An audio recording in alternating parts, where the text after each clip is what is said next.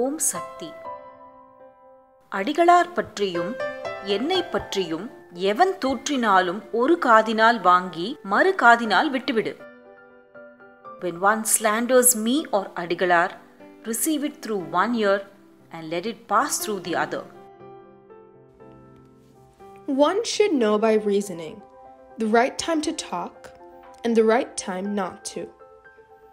We should be able to gauge when words have to be spoken and when we have to remain silent, even when the situation and circumstances around us seemingly want us to speak out. When someone badmouths your guru, stay calm, say nothing.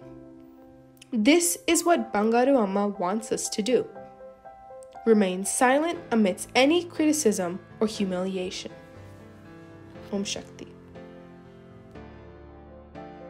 Please like, share, and subscribe to the Bangaru Amma YouTube channel for more inspiring and uplifting videos like this one.